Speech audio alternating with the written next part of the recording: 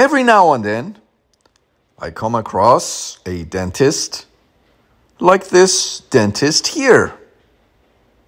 Please take some time and read his comments and my response to his comments.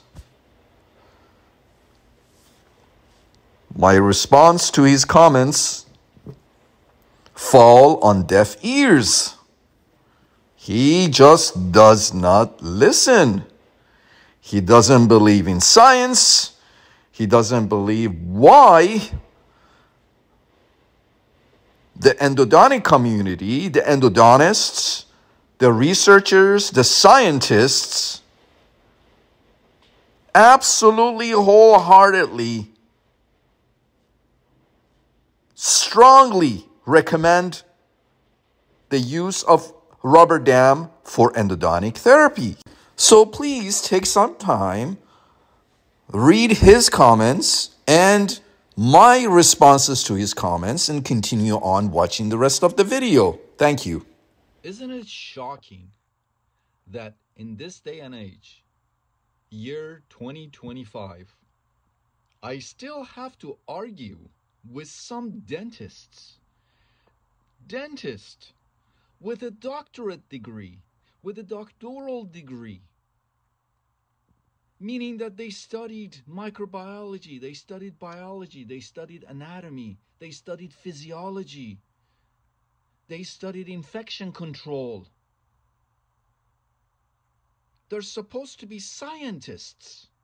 I have to argue with some dentists about the use of a rubber dam for endodontic therapy.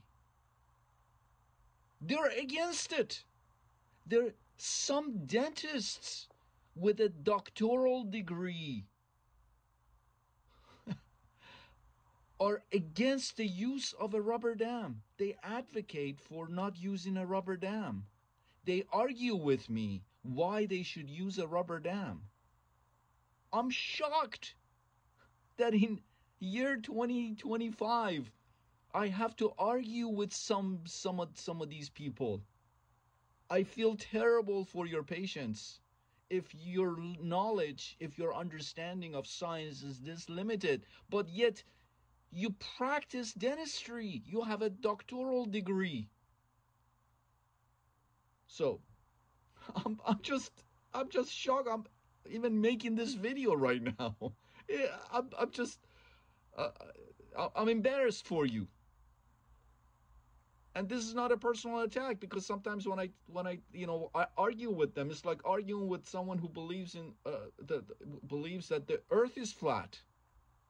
At some point I take it personally, especially when I'm arguing with a doctor who believes that rubber dam has use or no use of a rubber dam gives you the same success rate for endodontics. When I go over the benefits of a root canal and why benefits of a rubber dam during a root canal therapy, I go over every single benefit, advantage of using a rubber dam versus all the risks and consequences of not using a rubber dam. They're still not convinced. How do you convince a person like that when they look at the science and they still deny it, yet they have a doctoral degree? And they practice on patients. They do dentistry, they do medicine on patients. You have Google? Let's do a Google search. All right, so I just Googled why use a rubber dam. I can't believe I'm making this video in endodontics. Why use a rubber dam? All right, let's read it together. In endodontics, a rubber dam or a dental dam is used to isolate the tooth being treated from bacteria, saliva, and blood, creating a clean, dry, and sterile environment crucial for successful root canal treatment and patient safety. Click on this, and it takes you to this American Association of endodontists position statement. Click on that. And it brings you to the AAE, American Association of Endodontists. This is the position of the American Association of Endodontists.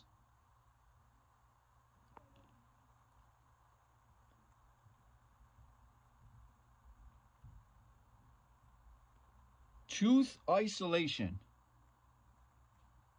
using the dental dam or rubber dam is the standard of care. Is the standard of care. It is integral and essential for any non-surgical endodontic treatment. Standard of care.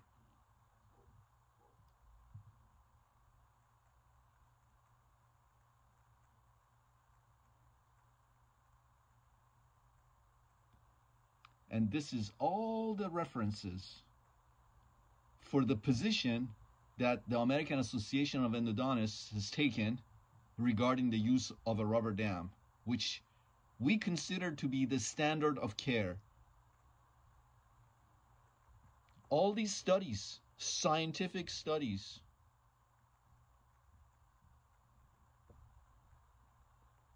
here's the British Dental Journal article.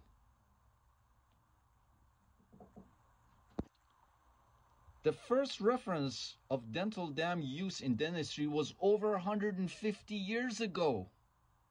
And it's proven science for over 150 years, and you argue with me about its usage.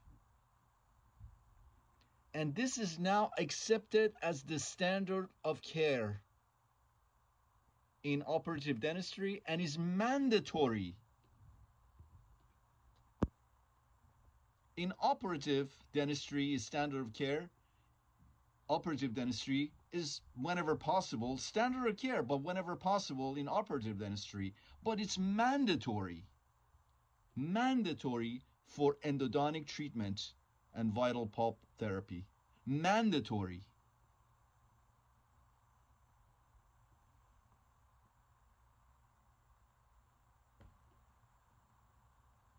Some of the benefits, the British Dental Journal article.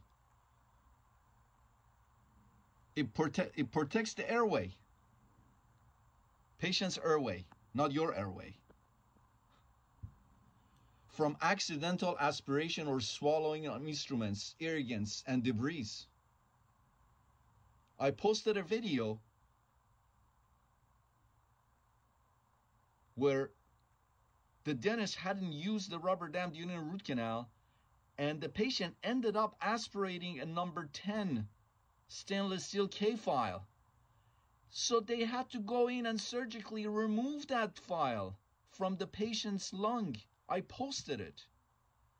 It's on my TikTok, it's on my Instagram, it's on my YouTube. I posted that video that shows exactly how the surgeon had to go in and remove the file that the patient had aspirated during the root canal therapy because the dentist hadn't used the rubber dam. The file was aspirated into the patient's lung, and it shows exactly how that file was removed.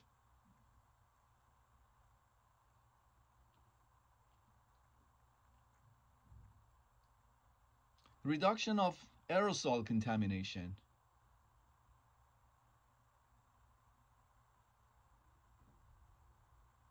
It is well established that the air turbine, with or without coolant spray, atomizes saliva, blood, and crevicular fluid, resulting in aerosol generating exposure. There's also evidence that the use of compressed air, water, from a 3-in-1 syringe can also generate aerosol generating exposure. The use of the dental dam or rubber dam has been shown to reduce the bacterial contamination from the aerosol generating exposure by 70 to 98.9%.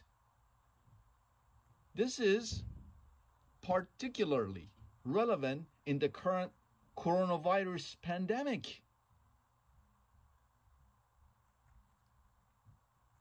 Aseptic working area. Dental dam will also ensure an aseptic isolation of the tooth teeth undergoing dental treatment. This is particularly relevant in endodontics, as the prognosis of treatment is dependent on elimination of endodontic infection and prevention of unintentional nosocomial reinfection from the oral cavity. What this means is, if you don't use a rubber dam, you can introduce bacteria, saliva from the patient's mouth into the root canal, contaminating the root canal. Otherwise non-contaminated root canal system, you can turn it into a contaminated root canal system. There is also substantial evidence that a crucial prognostic factor for vital pulp therapy is dependent on the sterility of the exposed dentin pulp complex before sealing with a bioactive cement. The literature indicates the endodontic treatment carried out without dental dam resulted in poorer success survival rates. Similar conclusions have been drawn from vital pulp therapy trials. Endodontic irrigation, such as sodium hypochlorite, should only be used with dental dam in place. Now here it has a photo of an arch without a rubber dam and one that the tooth is isolated with a rubber dam, and is asking, which situation would you like to treat? A mouth mirror and lingual saliva ejector being used to retract the soft tissues can be challenging for the operator and uncomfortable for the patient. Some say, oh, we put cotton rolls and cotton roll here, and we can do a root canal like that. What about aspiration? File aspiration. What about hypo going down patient's throat? What about all the debris and blood and everything that's generated during the axis of the tooth that's blowing into your own face, the clinician's face, and down patient's throat? Would you rather work in this environment or this environment? Would you rather do a root canal like this, or would you rather do a root canal like this? That's not only safe for the patient, but also safe for you as the operator, as the doctor. To our Google search, minimizes contamination. The rubber dam prevents oral bacteria from entering the root canal system, which is a primary objective of endodontic treatment. Maintains a dry field, prevents aspiration and ingestion, protects patients from accidentally inhaling or swallowing small dental instruments, materials or debris during the treatment. And if you click on these attachments, it takes you to the actual articles. Improves access and visibility, enhances patient comfort, and is considered standard of care by the American Association of Endodontists, but the British Association of Endodontists, British Journal of Endodontics, they say it's mandatory. And in the Pathways of the Pulp textbook also says rubber dam use is mandatory. The use of a rubber dam is mandatory. Mandatory. It doesn't say it's optional. Mandatory. Please do yourself and your patients a favor and read up. I'm not talking to a 5-year-old who doesn't understand the science. If I'm arguing with a dentist who has a doctoral degree, who should have a scientific background, and they're against the use of a rubber dam, they tell me that they don't use the rubber, they don't believe in using a rubber dam, and all the nonsense that I hear from some of you, it concerns me. It's very concerning. Please, for the sake of yourself, for the sake of your patients, for the safety of yourself, health, your own health and safety, your patients' health and safety, please, I'm begging you guys, read up. You're a doctor, for God's sake. You're not some, you're not a 12-year-old. You have a doctoral degree. Please, read up. For your own sake, for your own health and benefits, and for your patient's health and benefits. Stop arguing with me why you use a rubber dam and you don't believe in it, and there's no studies, there's no science showing that the use of a rubber dam is important, or that if you don't use a rubber dam, you get the same success rate as using a rubber dam. This is all nonsense. What are you talking about? I have a bunch of studies that show that. All you need to do is a Google search. I mean, it should be really embarrassing for a dentist to do a Google search on if they don't believe in using a rubber dam, to convince themselves to use a rubber dam. You should already know that. They should have taught you all of this in dental school. But anyways, still, do a Google search and read up. There are so many articles here. There's so many scientific articles here. Read up. It's absolutely ridiculous for me to make this video, but here we are. Pathways of the pulp. The Holy Book of Endodontics. Page 128.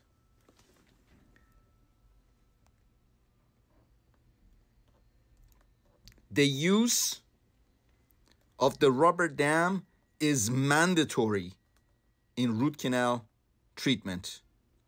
The use of the rubber dam is mandatory in root canal treatment. You want to say you know more than these guys? Cohen and Burns, who wrote the Holy Book of Endodontics, you wanna argue with the godfathers the fathers of endodontics, modern endodontics? And here are the references. Mandatory. The use of the rubber dam is mandatory in root canal treatment. 1416. Go to 1416, and here are the articles. 14. Cochran, Miller, Sheldrake. The efficacy of the rubber dam as a barrier to the spread of microorganisms during dental treatment. And 16. Cohen and Schwartz, Endodontic Complications and the Law. Journal of Endodontics. Pathways of the Pulp. The Holy Book of Endodontics. The use of the rubber dam is mandatory in root canal treatment. وقتی که میره توی دیواره گیر میکنه شما نمیتونی به راحتی درش بیاری.